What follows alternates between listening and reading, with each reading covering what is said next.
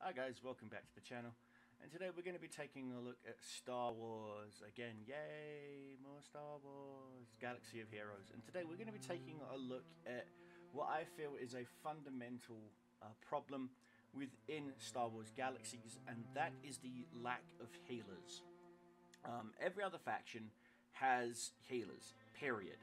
With the exception of the Empire. Yes, you do have Shore Trooper, but he's locked behind a high level cap, he's locked behind a paywall, he's locked behind a whole bunch of other things, and most importantly, and this is the most scary point, is he is required for an Empire ship for the space side of the game.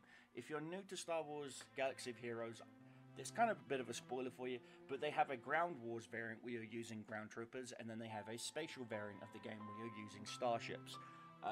Pretty much you need specific ground units in order to unlock specific space units.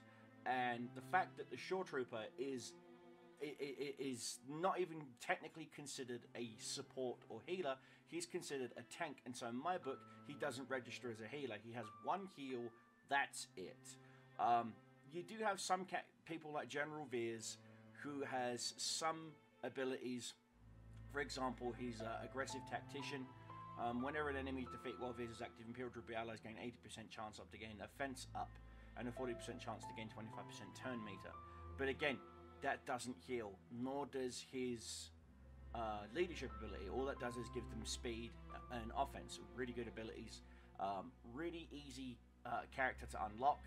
I'm currently working on my Imperials, and this is the huge blaring problem that is with the Empire, which is there is no true healers. There's no true support. Yes, you have Grand Moff Tarkin, who is considered support. He's also required for the space combat side of the game. However, he still has no abilities that let your Empire units heal. So in things like the ground assaults, where you're taking out the rebels and whatnot, you have no way to make your character lastable, to keep them going. There's just no way you can do it.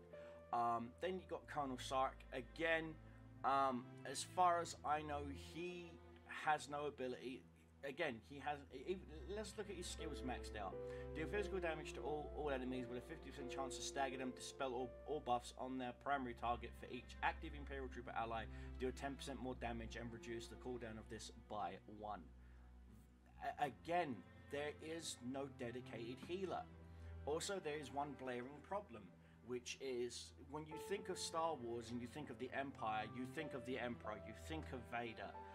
You think of Tarkin, you think of the TIE Fighter pilot, you think of the Snow Trooper, you think of the Stormtrooper, you think of the Royal Guard. You don't think of the Death Trooper, you don't think of the Magma Trooper, you definitely don't think of Gar Saxon. You forget, I'm almost 40 years old. In fact, I am 40 years old. But the point is, I remember watching Star Wars, the original trilogy, you know, in New Hope, Empire Strikes Back, and Return of the Jedi, in the theaters. I remember seeing them. So the Magma Trooper made one brief appearance on Tatooine, so that means he gets his own character in the game. EA? Hello? Disney? No. Where is the Scout Trooper? Hello? The most iconic Imperial unit next to a Stormtrooper. Hello? Dave here, reporting. Next to Dave here is the Scout Trooper, and where is he? He's in the game. You can fight Scout Troopers in the game.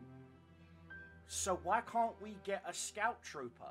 Why can't you make the Scout Trooper a support unit that's a healer? Very similar. Okay.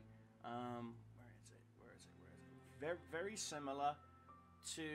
Oh, that's right. He's Rebel, not Resistance. Sorry. Very similar to Chirrut. Literally, you could cut and paste Chirrut's abilities, you know, give him like Imperial names and whatever, and try it with an Empire build. You'd be amazed at how viable you have just made the Empire as an actual faction slash that you can use in things like Territory Wars, in things like PvP, in things like Rancor raids and ATT and you know, and all the dungeon raids and whatnot. So it's not that hard. You can do it. You've literally got units that you can base them on. For example, Chirrut is a healer. Okay, Ahsoka is a healer. Okay, most people don't seem to understand this, but Ahsoka can heal in both her Fulcrum form and in her where is the other form? Oh, that's right. The other form is where is it? She's Jedi in the other form. And there you go. Look at the Jedi healers. Healer, healer, healer, healer. Obi-Wan, healer. Do you see? Look at her leader. There you go. Jedi Knight Sisters have 20. Do you see? And I believe it's protective maneuver. There you go. Heals. So you've got healer units within every other faction. Rebel, Resistance. Even in the Resistance. Okay. If you go to... I've probably looked right past them 3 times already. There you go. If you go to Resistance... let's see, you've got Jedi Training Rey, she can heal. BB-8, again, you've got all these really cool support units that can actually help and heal. Yes, I'm really low on my Resistance characters. You know, again, I'm not a fan of the newer movies. But point is, there's just no healers. Phoenix gets healers. Chopper, he's a healer. Most people don't seem to understand this. Maintenance protocol. At the start of his turn, Chopper regains 15% of his maximum health. In addition, whenever he is damaged by an attack, he gains protection up to 15%. And if he doesn't have protection up, additionally, Chopper gains 30% chance to assist. See, and that literally spreads out to the other Phoenix members because of Hera's ability. And this is, as you can see, this was the units I was grinding on to get maxed out. But my point still stands. Even the Phoenix squad, okay, gets a healer. So why is it that the Empire does not? There you go, healer. Let's look. Is there any Imperial healers? Nope, none. These are all designated healers. A Jawa, a freaking Jawa gets a dedicated healer. Okay? Jedis get 2 dedicated healers. Ewoks get a dedicated healer. Night Sisters get 2 dedicated healers. The Tuskens, even, for crying out loud, get a designated healer. So, don't you think that this is a huge freaking problem? That you're overlooking? The fact that the Empire, one of your main stable factions, doesn't even get a healer. None. And you wonder why people are only jumping on the Emperor Palpatine, Darth Vader, Thrawn battle wagon, and then literally shoving in Obi-Wan Kenobi, Clone Wars Kenobi, or Han Solo. You know, simply because they need the tank, and they need the initial burst stun damage so that they can stay alive. I get it. Most people think that the Empire didn't care about its units. You are so wrong. Seriously, you now own Disney, EA. You now own certain IPs about Star Wars. Do some research. You will find that the Empire did actually bloody care and did designate certain troopers as healers. Okay? To make sure that their men stay on the front lines. It's not hard, okay? You find that out in the novel Death Trooper. Not related to this guy, bless you. Not related to this guy. It's a novel about a zombie virus in the Star Wars universe that was created by an Imperial doctor trying to find a way to keep stormtroopers alive. And yet, hello, we get nothing. We get an Imperial probe droid that purposely kills itself. That purposely takes itself out of the freaking battle. You're going on the opposite end here. We've got no scout troopers. Hello, that's a big freaking travesty.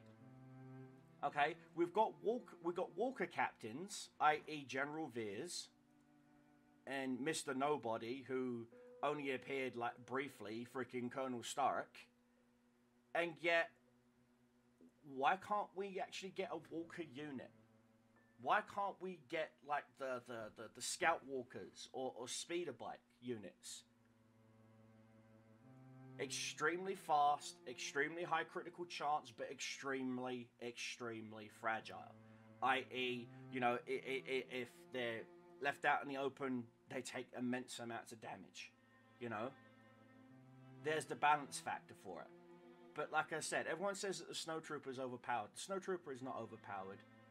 In my humble opinion, the Snowtrooper is underpowered. And yes, I know my mods are shit. Like I said, I'm a free-to-play player, and I'm level 82. I've been playing this game now for about 2 months, 3 months.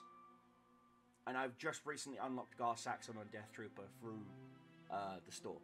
I literally have just unlocked level 9 hard mode. Level 85 gold bosses. See? Like I said, free-to-play player. That's me. This is my lineup. Free-to-play player. Free-to-play player. Just recently got the Night Sisters. Sith Marauder, in my honest opinion, big freaking whoop. Sorry, he's... Nah. Everything I've read up about him, the forums, the Discord channels, you name it, everything I've read up about him, it's just fluff. It's just fluff. He's basically a lesser freaking... where is he? He's just a lesser Dooku. That's all he is. Except for Dooku, he is considered support. But again, support units are supposed to support the units by healing, by doing something to keep the team alive. Chirrut, perfect. Every time I see Chirrut in an enemy lineup in the PvP, I have to take him out. Otherwise, his ability, which is, in my honest opinion, way too fucking overpowered, it should cap out at 3 stacks, period, not endlessly. Because I've quite literally almost got him down to like 5 hit points, realised he's got 10 stacks of fucking critical heal, his turn, full health. And he didn't even do anything. All he did was just use his ability right here. Whenever a rebel ally is critically hit, he gains heal over time for 2 turns. At the start of each turn, Chirrut Umri is alive. All allies heal over time for 1% and recover their maximum health. Do you see what I'm saying? You're telling me that that would not fit in an Empire build? Of course it would. But guess what? Can't use him. Not if you're a true hardcore Empire player. And you know for a fact, EA, Disney, you know for a fact that that is a huge freaking thorn in your side. So I literally just gave you the answer. Scout Trooper, Healer, put him in. Give him a try. Literally, just grab the model, grab Chirrut, do a model swap, throw him in, change the thing from Rebel to Empire, yeah, and just playtest him, and you will see what I'm talking about. You will quite literally revigor and revitalize everything about the Empire just by one simple move. That's it. Give it a shot. Alright guys, anyway, I'm out. I hope you enjoyed the video. If you did, please give it a thumbs up. Really appreciate it. If you're new around here, hit the subscribe button. Really appreciate it. And if you have any comments, please leave them in the video in the comment section down below, and I will do my best to respond. Until then, my friends, take care, and I'll see you in the next video.